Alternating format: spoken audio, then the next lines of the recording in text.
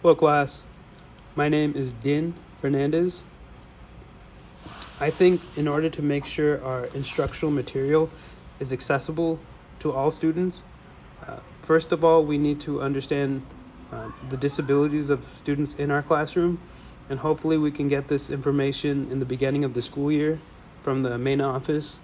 They can supply us with information if a student has a vision disability, a hearing disability, or any other type of disability, and we can cater and start to formulate ways to provide that student with accessible content and material so they can succeed and focus in class as well.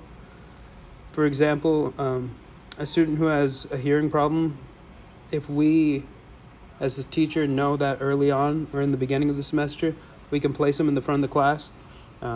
We can constantly check in on them to make sure that they can hear, me speaking or the lecture.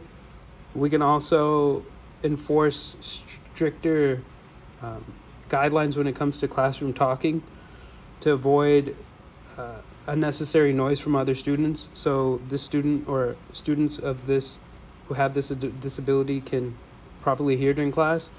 If a student has for example, a vision problem, we can make sure that they also get preferential seating assignments, and we can also make sure our lecture slides, if we're using lecture slides, have larger fonts and text. We avoid using too much text in the one slide. We can use bullet points to help separate our thoughts. And when it comes to like textbooks, we can make sure that they have digital copies or access to digital copies. This way they can zoom in on the text on their iPad or a computer, and they can focus on a fewer words at a time instead of having to stare at a smaller print that's closer together.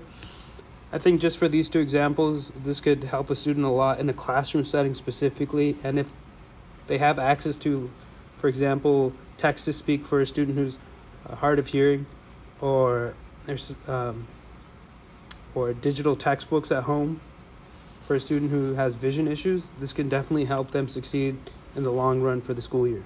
Thank you.